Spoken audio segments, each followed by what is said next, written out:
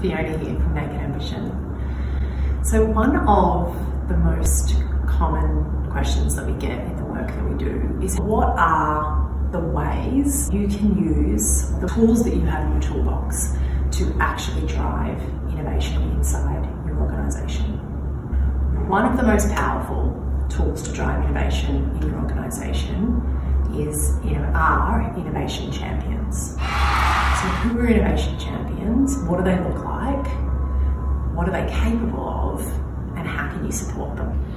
So a couple of those characteristics are people that know how to make it tangible. They know how to take an idea from just being a concept that is in their mind or a few people's minds and turn it into something physical, something that they can show people to genuinely get that buy-in, to bring other people on the journey. Another part of this is being able to see it through.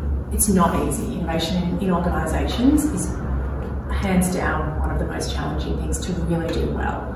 And innovation champions have the tenacity to not give up. The third characteristic of really strong innovation champions is that they're skilled collaborators. They know who to bring into a process at any given time and the right people to bring in at the right moments in time. So we've talked about the after, what makes a great innovation champion and what are the things that they're capable of, but how do you actually go about creating them? The first thing is getting good at identifying. Identify those people in your organisation that are the agitators, they're the outliers, they're the people that see something that they really want to change. Secondly, give them, if you can, if it's within your power as a leader, give them some time to be able to do this work. And thirdly, develop them in the skills that they need to run these sorts of experiments.